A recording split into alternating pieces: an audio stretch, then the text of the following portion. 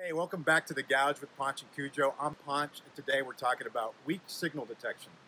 Dave Snowden, what is weak signal detection? It's been able to spot things that with the benefit of hindsight you wish you could pay attention to earlier. So to give a very simple example, if you give a bunch of radiologists x-rays, and on one of the x-rays you put a picture of a gorilla in plain sight, which is 48 times the size of a cancer nodule, 83% won't see it even though their eyes scan it. That's actually a weak signal because we're not expecting to see it. So some of our work, for example, is to take multiple agents to interpret data and identify outlier clusters and go and talk to them. So you've got to find people who are thinking differently. And what if we are not paying attention or noticing things? What does that mean to an organization? You get 9/11 or the organizational equivalent. Fantastic. And folks, that's The Gouge on weak signal detection.